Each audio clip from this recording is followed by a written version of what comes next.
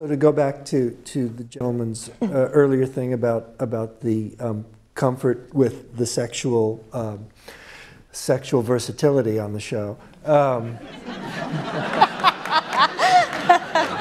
Versatility? Well, thematic versatility. But one of the things, it's just a thing about we have come far enough in certain respects in the culture, despite Ann Coulter's epithets, that Touchstone and ABC have been nothing but wildly encouraging, and nobody ever blinked, nobody ever said less guys kissing, and so it never occurred to anybody not to have a complete equality amongst the in the lust department.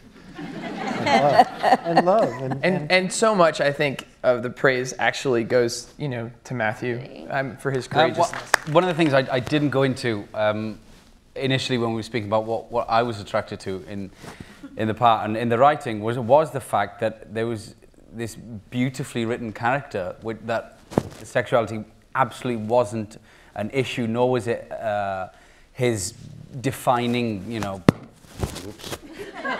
his defining characteristic as far as his identity went. It was a complete byproduct of who he was. It was, it was never an issue. And I love the way that the family. Is it working? Yes.